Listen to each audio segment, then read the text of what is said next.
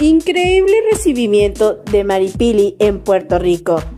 Y es que luego de la conferencia de prensa, emprendió su viaje en una caravana para poder recorrer las calles de Puerto Rico y poder saludar a la gente que la apoyó. Decenas de personas ya se encontraban en las calles de Puerto Rico esperando el paso de Maripily, quien quedó sorprendida con la cantidad de gente que se dio cita.